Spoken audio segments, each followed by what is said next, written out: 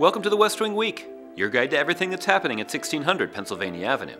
This week, the president welcomed the Cleveland Cavaliers to the White House. Now that's something, right? Gave some words of wisdom to the final internship class of his presidency, and met with the president-elect.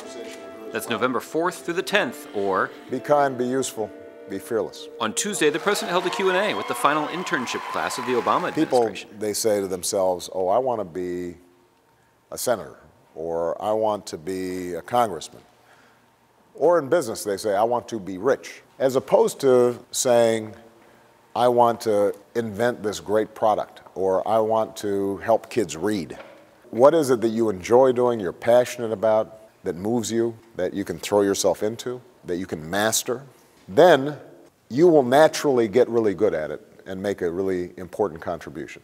On Wednesday, the president spoke to the American people about the results of the presidential election. To the young people who got into politics for the first time, may be disappointed by the results, I just want you to know you have to stay encouraged.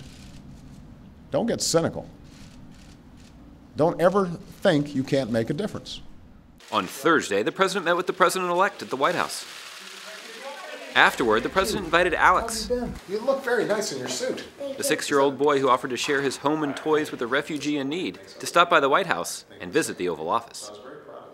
Later that day, the president had the Cleveland Cavaliers over to the White House to celebrate their 2016 NBA championship. Afterward, the First Lady, LeBron James, and some members of the team greeted some special guests, including service members here at the White House, on the White House basketball court.